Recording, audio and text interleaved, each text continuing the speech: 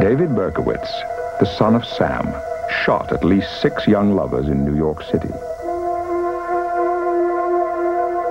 Albert DeSalvo raped and strangled more than 10 women in Boston. And with 13 grisly murders in north-central England, Peter Sutcliffe became known as the Yorkshire Ripper.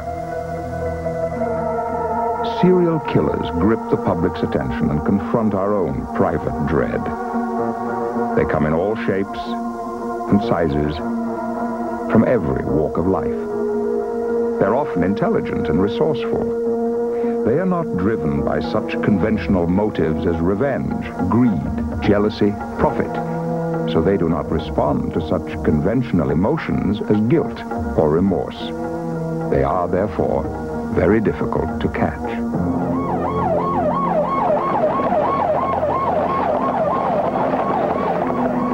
Since 1960, the murder rate in the United States has almost doubled.